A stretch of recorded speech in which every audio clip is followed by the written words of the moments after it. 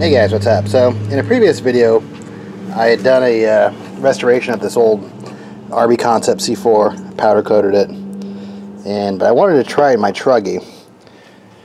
This is a Mugen MBX5. It obviously has some mods.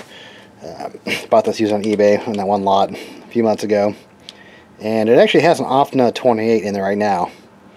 So I'd actually be going down in diameter size, but one thing I can't stand about like some of these entry-level engines is that with any sort of pull start or electric start like I have on the back of this now, but originally had a pull start, is that it creates a huge amount of parasitic draw. You know, and it also creates a lot of noise too. You know, you know, because it's moving the gears back there. You know, there's a one-way bearing in there, but still, I mean, you have this extra weight that's attached to the back of your crankshaft, which is like killing power. So I'm just kind of wondering, like, will the parasitic draw, removing that, actually overcome the smaller diameter of this engine? I expect to lose a little bit of the bottom end, you know, because I'm going to a smaller engine, bore size, but I mean, usually smaller engines, or at least short stroke, if this is short stroke, I don't know what the stroke is, but short stroke engines rev higher. So, I'm going to pop this out, put the air cleaner off, and yeah, the diameter, the venturi, it's a fixed venturi. You can tell it's a low-end carburetor when it's the venturi is fixed. There's no way to remove it.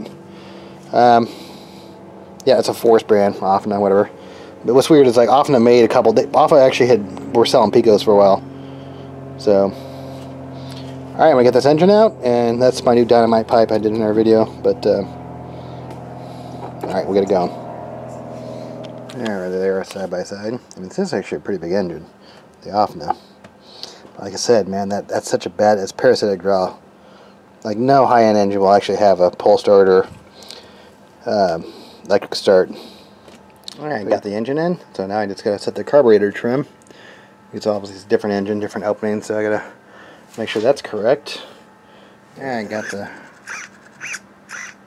might need like some small length adjustments here a bit.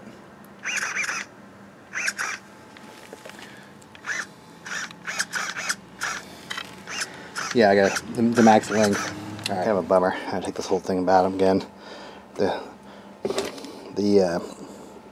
flywheel is not big enough to touch my bump box. I mean, I push down really hard, but that's gonna be a headache. So I gotta change the flywheel to a different clutch.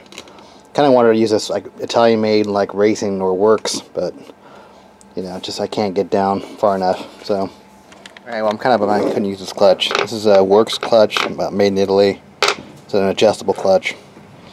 Alright, but yeah, it just wouldn't grab. This diameter wasn't big enough to hit the bump box, the wheel on the bump box. So now I'm going to get in contact with the bump box.